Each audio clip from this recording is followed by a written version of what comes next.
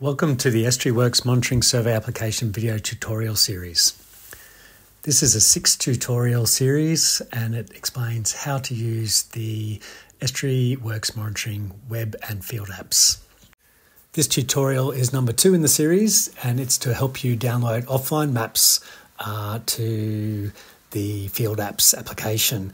This is useful when the mobile reception is poor and in the offline mode, field data is stored on device and can be later synced. They need to be prepared before commencing the field monitoring if reception is likely to be an issue in the area that you're going to be monitoring in. So for this one, again, you open Field Maps and sign in using your Esri and online account details.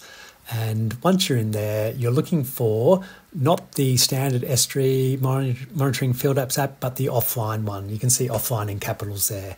So we're going to click the 3 little blue dots and we're going to add an offline area. So we get a choice as to how much data we can collect in these areas. The level of detail I suggest is building, and then you really want to zoom in as far as you can to the area you want to monitor. So the closer you get to that area, the smaller the download will be and the quicker it will download and the quicker it will load.